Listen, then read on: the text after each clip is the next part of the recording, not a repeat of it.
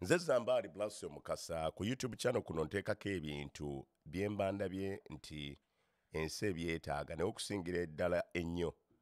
Nze nange byemba mpiseemukko ne tubigabana. Nkola ebintu bingi.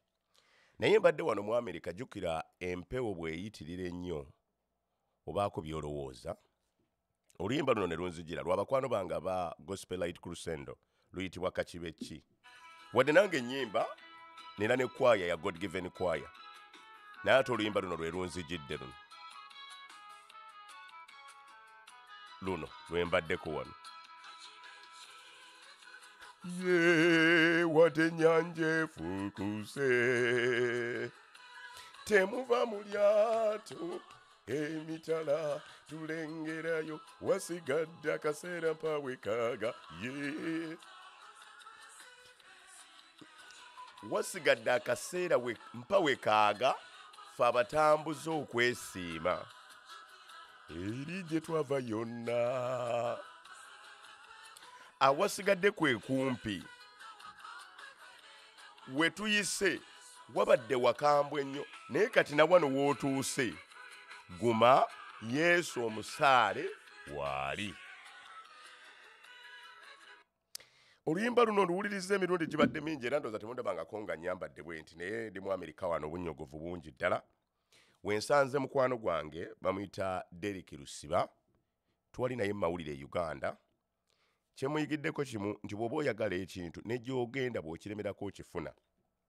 Derek Lusiba oyo yakola kampuni wano bagita Netfox Media eri mu Amerika wano. Akola bino. Ali mu videography, photography, kati ne mu firimu agenzeeyo. Ebintu byonna byonna ebyetaaga n'emikolo emirungi eri ebikola eby'ekitiibwa. Derek Lusiba oyo kati yabikola wano. Era bwe ntuuseewo wano muga nti Derek kambeeko ebigambo ebinzijidde mbigabane n'ensi kubanga mbifunye nga nange nina ekiseera kye mbadde mpitamu. Bwe mbifunye ebigambo ebyo ne nzijukira ebigambo ebiri mu kitabo ky'Okuva, Exodus chapter 14 from verse 1 to 14.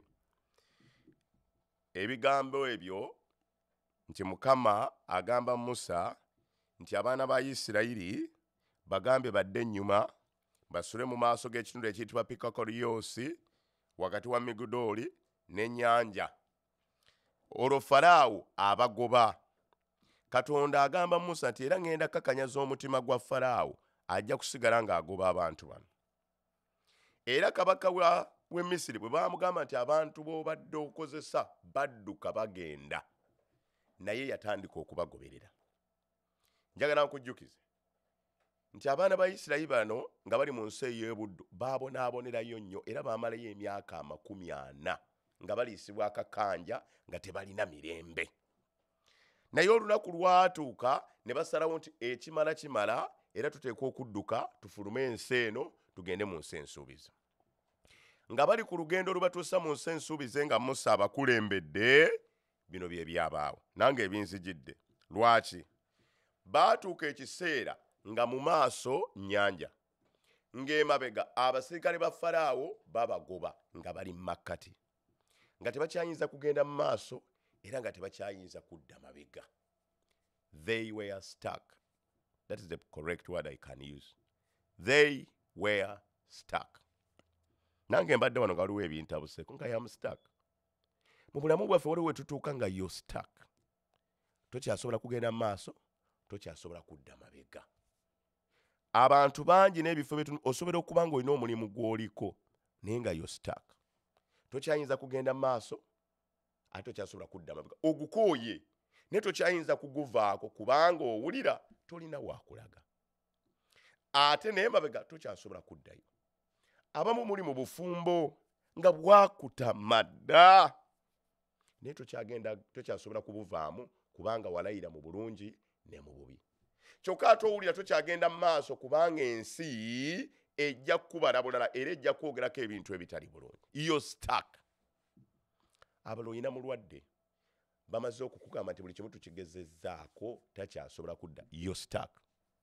Ndi wano okwogerako naawe. Bigambo bino binzijidde wano kwe kujja ewa Derek Lusiba.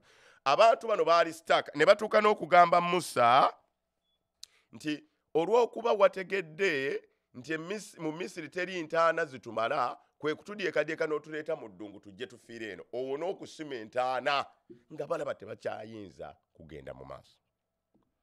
Musa n'abagamba ebigambo bino, ojja kusoma Exodus chapter 14 verse 13 okuva essula 14 olunyolo 13. Bino Musa bye bigambo byabagamba, nange byenjagadde okwogerako ko nawe, kubanga osanga nange bino bimbadde ndowooza nga naawe obiyiseemuko akaseera. Nze ng'omusajja omubuulizi w'enjiri njagadde mbigabaneko naawe. Musa n'abagamba mu lunyolo 13 nti temutya, muyimirire buyimirizi, mulyoke mulabe obulokozi bwa Mukama bw'anaabakolera olwaleero. Temutya, that is the word I can talk about. Muyimirire buyimirizi, mulyoke mulabe obulokozi bwa Mukama bw'anaabakolera leero. Naye kyensinga okwagala lwe lunyiriro lw'14 olwogera nti Mukama anaabalwanirira nammwe munaasirika. That is my message today. Katonda okukulwanirira naawe osirike. Waliwo by'otuukamu nga ggwe omuntu tolina bw'osobola kubiyitamu wadde okubiwangula. Nga the only savior is your Lord, who can provide the answers that you do not have. Nsiriikiridde wano nga nange mbirowooza nga waliwo byempitamu nga sisobola, nange kyenyinza okugamba. Totya, yimirira buyimirizi, Mukama omutegeeze anaakulwanirira. Ekyokubiri kye njagala okugamba mu ssula, ndokwayo ojja Yesu nazisaagadde kulwawo, njagadde bikuwa. Ekyokubiri, lekeraawo okunonooza ebyayita. Forget the past and enjoy the present. The reason as to why these people spend a lot of years in captivity, kulowoozanga ebyemabega buli kaseera. Abantu abasinga obungi tulemedde we tuli kubanga tunonooza ebyemabega. We need to change the mindset so that we can focus to the things that will take us somewhere. Lekeraawo okulowooza ebyayita. Bano buli lwaba bagamba nga tusobola okuva mu nsi eno ey'obuddu ne tugenda mu maaso, nga bamugamba gwe Musa ani yali akikozeeko? Tumaze wano emyaka 40, ani yali akikozeeko? N'abantu abasinga obungi bwetyo bwe tuli bakugamba nti ekyo kisobola, nti ani yali akikozeeko? Waffe mu kika teri yali akikozeeko, n'otuuka n'okwewaanira mu nsobi. Omukyalo omu yagenda mu kkuumiro ly'ebisolo ng'agenze kulambula nsolo. Agenda okutuuka n'asanga enjovu nga bagisibye ku kaguwa nga katono bwe kati. N'avaayo ng'adduka emisinde n'agamba abakuuma ekkuumiro ly'ebisolo nti muli balalu, muli basiru. Mudira mutya ensolo ennene bweti ne mugisiba ku kaguwa akatono bwe kati? Ekutule lyokka etulye era etuuke n'okwonona ebintu bya wano byonna. Akuuma ekkuumiro ly'ebisolo n'amugamba ebigambo bino nti ensolo eyo gye olaba enjovu, mu buto bwayo omugwo ogwo baagigusibako. Mu buto kase yagezaako bw'atyo okutula omugwo ogwo ne gugaana. Yo n'ekitegeera nti tekyasobola gukutula. Era kati wadde yakula naye mu bwongo emanyi tegusobola kukutuka, era awo terivaawo. N'abantu abamu bwe tutyo bwe tuli.